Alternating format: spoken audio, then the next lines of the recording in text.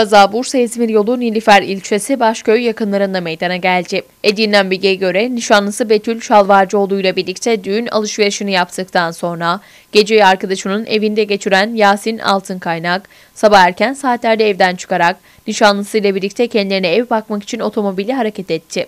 Bursa-İzmir yolunda seyreden Yasin Altınkaynak idaresindeki 16 YA 165 plakalı otomobil, sürücüsünün direksiyon hakimiyetini kaybetmesi sonucu önünde seyreden YA yönetimindeki 45 ACU 021 plakalı tır arkadan çarptı. Kazada sürücü Yasin Altınkaynak ve nişanlısı Betül Şalvarcıoğlu hayatını kaybetti.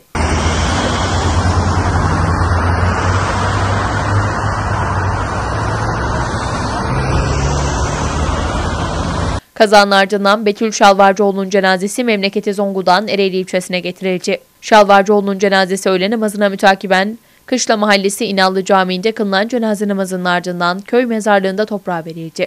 Hatun kişi niyetine uyun hazır olan imama.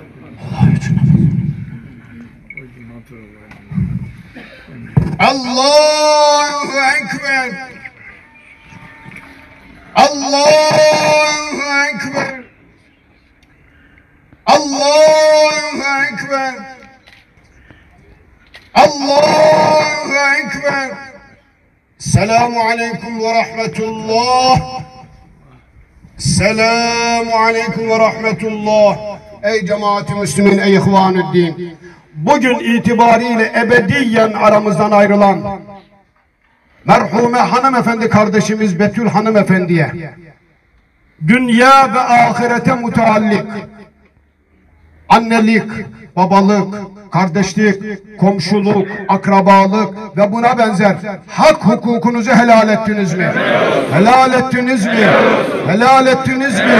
Rabbim helallığınızı ve helallığımızı dergâh-ı uluhiyyetinde ahseni kabul ile makbul eylesin.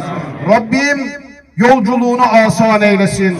Rabbim geride kalan başta anne babasına, kardeşlerine, sevenlerine, akrabalarına, komşularına sabrı cemil ihsan eylesin. Ecrü cezil ihsan eylesin. Metanetler lütfeylesin. Bizler de bu hal ile hallendiğimiz zaman son nefesimizde kelime-i şehadet ile çene kapayabilmeyi Rabbim lütfeylesin, rızasından ayırmasın.